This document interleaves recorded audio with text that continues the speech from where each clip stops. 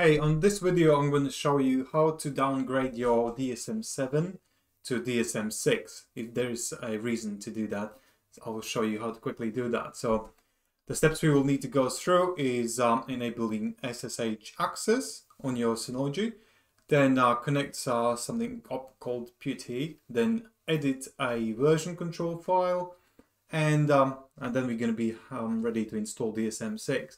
So I'll put everything into slides so it's quicker and it's easier for you to understand.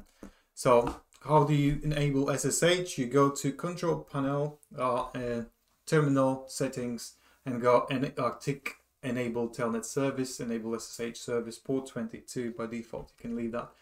Once you have finished with downgrading, I would still recommend to switch these things off just for sake of security. Then you can download PuTTY file. What you will need to do is grab an IP of your Synology NAS. If you use Synology Finder, you can see IP there, or if you're just in the browser enabling this SSH, that's an IP you will need to put in there. Port 22, choose SSH option to connect. Then you will need to use your admin username. Whatever admin username you use, that's what you type in. The password, hit enter, and then you'll need to use a command like sudo vim etc defaults version, hit enter. Then you're gonna be entering the version control file, which you will need to edit. And then there's a few things you need to learn how to do the editing of the file in this PuTTY application. Is that you will be, once you open this file, you will be switching between command mode and editing mode by hitting a key I. So if you hit I, that means you'll be switching into editing mode, and then you can actually change the version to 6 and the major version to 6 to 3 and go down to product version 6.0, build number, put these things, just copy whatever is on the screen into your version file. Then when you have finished editing, hit escape button on your keyboard. That means it's going to go back to command mode, command version of editing this file, and then type WQ, that means write and quit, and exclamation mark, which means it's going to force to override this read-only file. Once that is done, reboot your Synology, and you'll be thrown into this initialization mode when you can set up your NAS, because NAS will be thinking that you're going through the new setup process. So you'll be offered to keep your system files, so all your configuration and your existing files, whatever you got on your shared folders. So it's up to you which option you choose.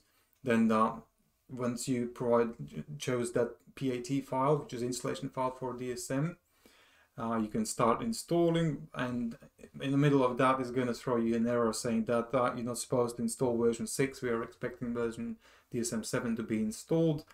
When that is happening, just go back to PuTTY again, because this time the port 23 and Telnet service will be enabled. So you're going to be typing in again the IP address. Hopefully it hasn't changed. Make sure probably it didn't change. But this time choose, instead of SSH, go for Telnet, port 23, and then connect. And this time you will be logging in not with your username which you used before. Now you're going to be typing in root as a username, and the password is going to be something I'm going to put on the screen. You will see it's like 110 I think and 0101. I'll put that on the screen. And once you have put the password in, you will be logged in as a root into shell, into SSH. Then you will need to edit again this version file which you edited before. So this time you can use command vi etc defaults versions. So you'll be thrown into this file. Again, the same logic applies about editing file. If you want to edit it, hit I key on your keyboard. So you'll be able to change again the version 7 to 6, and everything as follows as you see on the screen.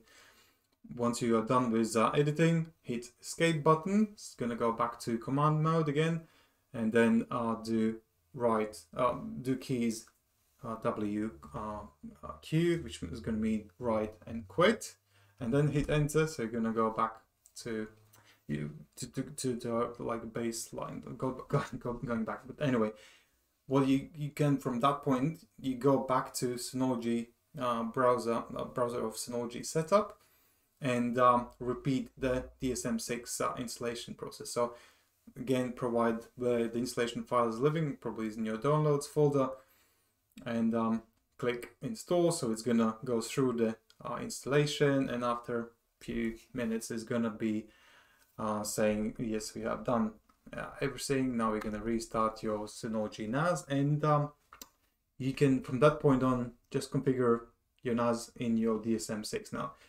Put your username, password, and you probably know what to do next. I hope this was helpful. If you got any questions, you can fire email to info@NASCompares, or go NAS Compares on the right hand side. Fill the form, put the question in there.